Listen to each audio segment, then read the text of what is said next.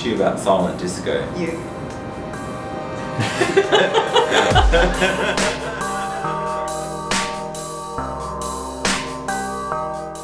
When I first read Silent Disco, there were things that Lachlan was doing on the page that I had not seen any Australian writer do. I'd seen him attempt to do it, but he was actually pulling it off in a way that was really exciting and made me want to try and stand it up on its feet. Okay, considering the fact that you're writing teenagers and the voice of teenagers in that space between, say, 13 and 17, actually, it's a real question. How do you come at writing that kind of rhythm? I think that I'm quite a good mimic.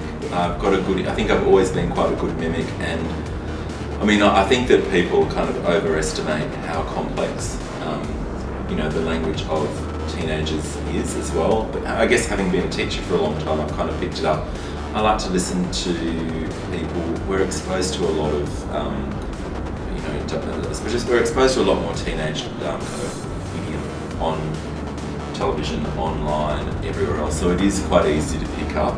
It's funny though, because I think it shifts quite quickly as well. So, in 2 years, people might be going, oh my God, this sounds really old-fashioned. Can you tell us a bit about the cast? I still go to bed each night knocking on wood that everybody's going to be okay the next day, because I just want this group of 4 people to make it to the stage with the story. It would be hard to replace them. Any of them. They're all very special, I think. Lee. Lachlan. Why do you think that everyone should come and see Silent Disco? Okay, there are many reasons, but I can't actually think of the list all at the same time.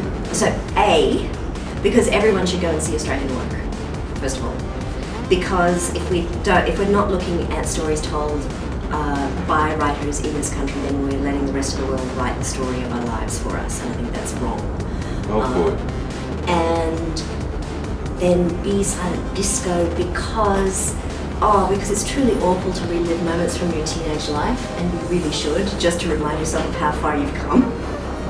Just to go, oh thank God I'm not in that time, because there's something amazing in this play which makes you just cringe, but in a good way.